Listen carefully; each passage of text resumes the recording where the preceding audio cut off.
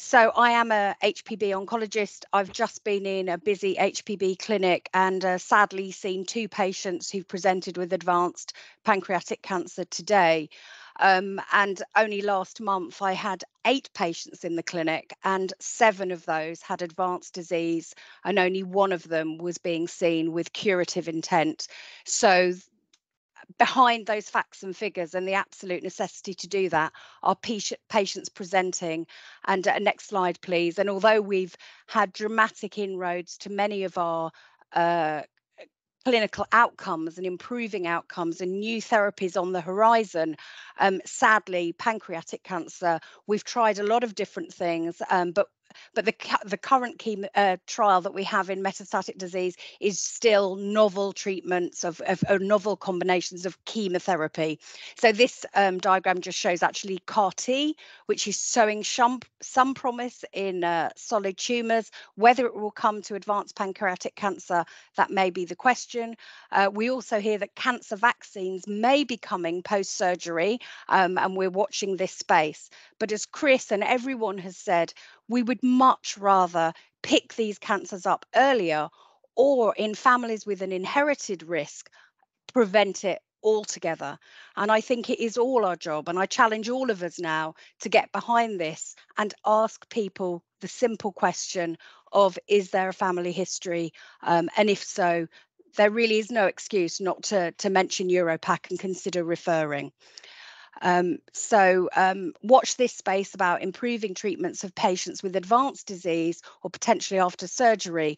But as an oncologist, I think much more likely to make a bigger impact is this earlier detection of cancer. And I think this offers us a huge hope for many of us who've been in the field for many years. Next slide, please.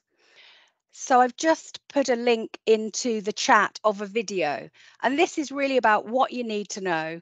And an amazing patient, Graham, who's sadly no longer with us, but he made this video for the Clinical Research Network, and he was on the trial that I've just been talking about of novel combinations of chemotherapy. And he explains his journey whilst having taking part in a trial.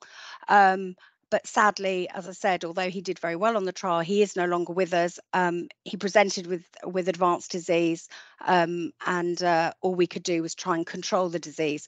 So he explains, one, the benefits of taking part in a trial, which I think hopefully we can ensure that anybody who's presenting with these type of cancers is offered a trial, but also the importance of telling patients and having conversations that research is ongoing and that we are trying to do better. And I think EUROPAC, as I said, really offers hope, even when we're seeing patients with advanced disease, that there may be some help for their family, and that a family member may be avoid the inevitable outcome that happens if you've sadly got stage 4 disease. So I really urge you to go and listen to Graham. He actually, it isn't a depressing video, but it really explains what it's like to take part in research. But also, sadly for Graham, he presented with advanced disease.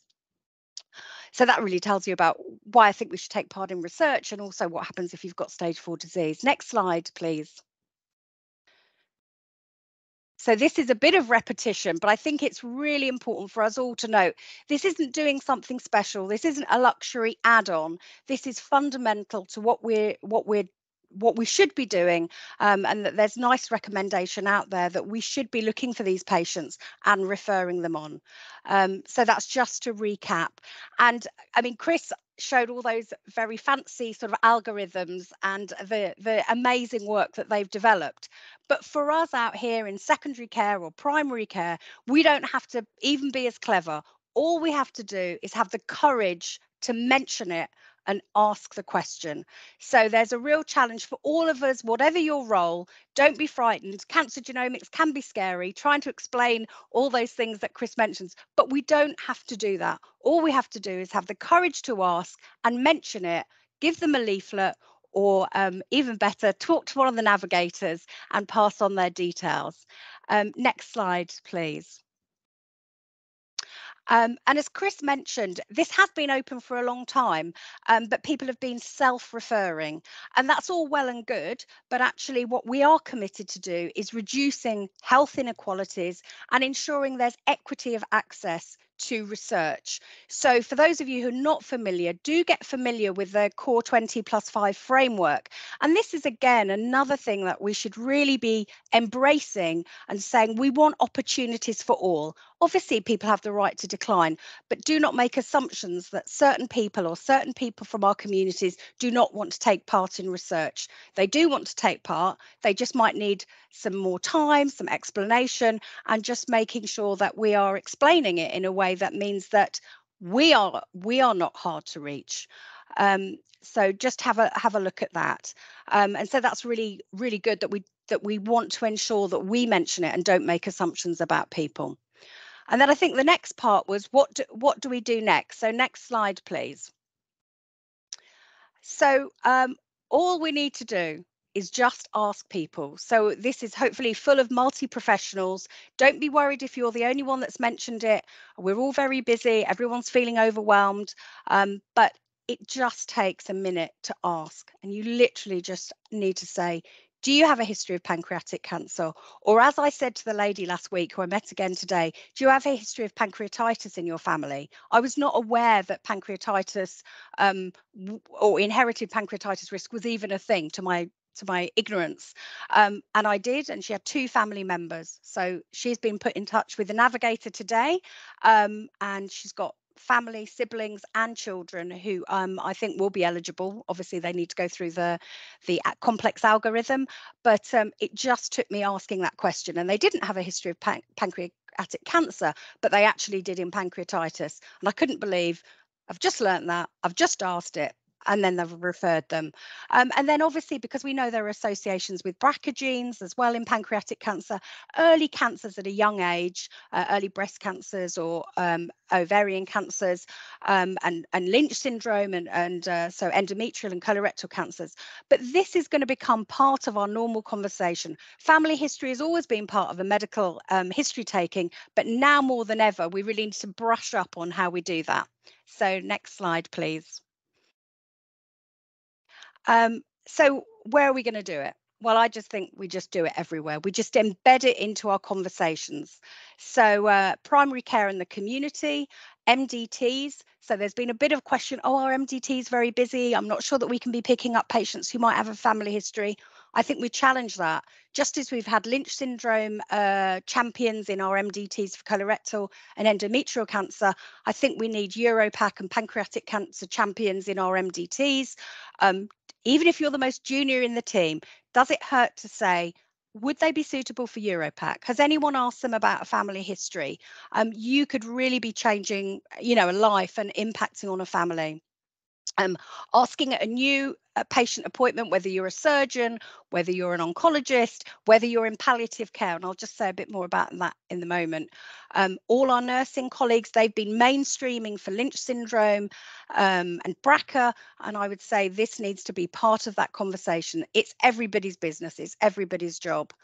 And we had a meeting, I think, with Emma and Chris a couple of weeks ago, and and somebody said, but a lot of these people, I think it said up to a third of people, don't even get to see an oncologist. They go straight to palliative care.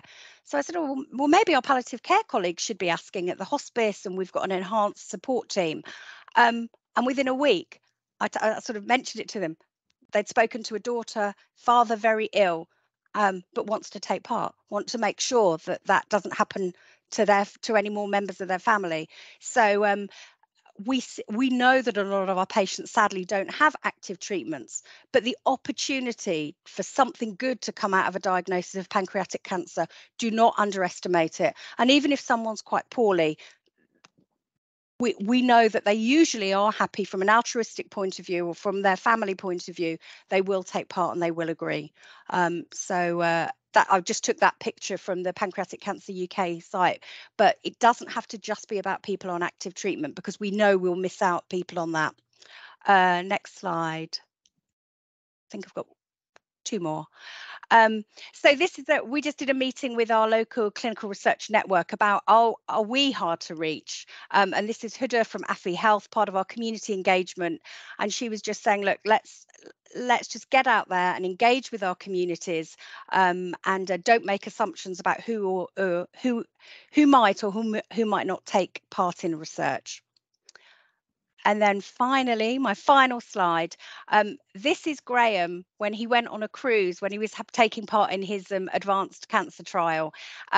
He always used to come and do something nice after his appointments with us, either go to the casino sometimes or go and have a meal. And then he went to a cruise. I think this was in Scandinavia. So I really want to thank him for really showing me what it meant to look after a patient on a clinical trial, and really amazing teamwork. Sharon Short, who's my colleague who we've just been consenting patients for in clinic, and our CTU, Chris and his team, and also the national team, Meg Finch-Jones, who's our local PI here, Tracy Miles and the GLH and GMSA, because we're trying to look at a way of highlighting if people have got rare mutations that they might then be eligible. So we've entered somebody who had a rare mutation and a strong family history of cancer, making them much more likely, and they've been referred. And then our community partners. And finally, thanks to Lee for reaching out to us and giving us this opportunity. I'm absolutely thrilled to take part, and I know we're going to refer more people, because it's just a fantastic opportunity for our patients and their families. Thanks so much, Kat. Thank you, Helen. That was a really powerful presentation, emphasising how important it is for us all to be involved in this, and it's part of all of our jobs. So yeah, thank you very much for highlighting that. I think it really shows how we can improve things and change the story going forward if we're all involved.